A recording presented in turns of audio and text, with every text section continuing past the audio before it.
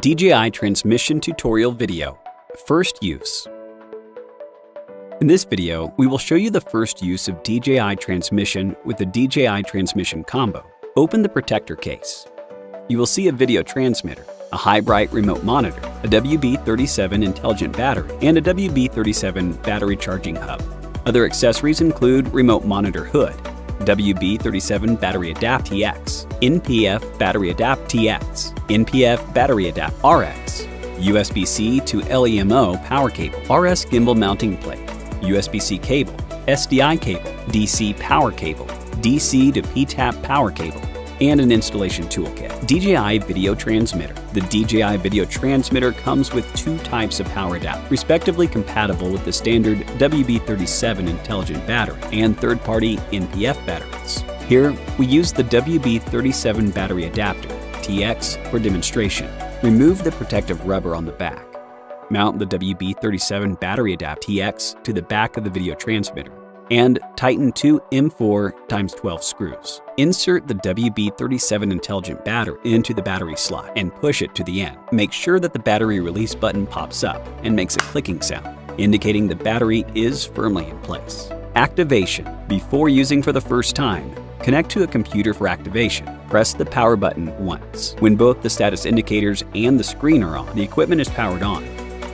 For your first use, select the system language. Connect the video transmitter to a computer using a USB-C cable. Launch DJI Assistant 2, Ronin series,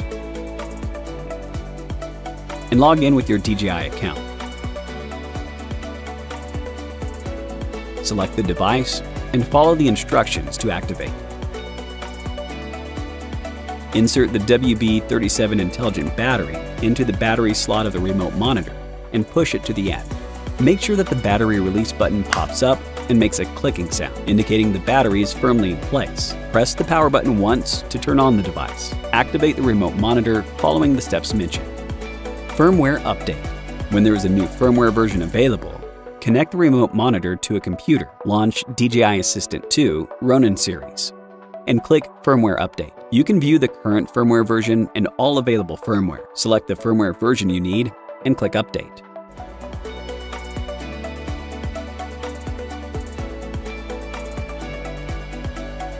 When the progress bar is fully filled, click Complete to finish the update. There are 4 antennas on the top and both sides of the video transmitter. On the left side, from top to bottom, are the power button. Press the power button once to turn on the video transmitter. Press and hold to power off. Display screen. Check video transmission status and change settings. Menu dial. Enter a settings menu and confirm settings. Turn the dial to change settings item. Press and hold to enter linking status. Back button. Press to return to the previous screen. On the top right corner of the video transmitter are the video status indicator and linking status indicator. On the right side of the video transmitter, from top to bottom, are SDI output port and SDI input port, which are respectively for outputting and inputting SDI signals. HDMI port for connecting to HDMI signal. USB-C port for connecting to a computer for activation and firmware updates. DC in port. You can use a USB-C to LEMO cable to connect the video transmitter to RS3 Pro or RS3 to get power supply. The power output port on the front of the video transmitter can be used to connect the video transmitter directly to a V-mount battery adapter on the camera via a third-party adapter plate for integrated power supply of the camera and video transmitter. 2 1/4-inch 20 screw holes and 1 3/8-inch screw hole on the bottom can be used for fixing or mounting the video transmitter. The upper left corner on the home screen shows the video signal input status. A white camera icon shows there is video signal input, while a red camera icon shows there's no signal input. Power supply voltage shows the voltage of the battery or the DC in power input. The number in the center of the screen is the device number, for you to quickly distinguish video transmission signals of different transmitters. It's recommended to keep it consistent with the corresponding camera.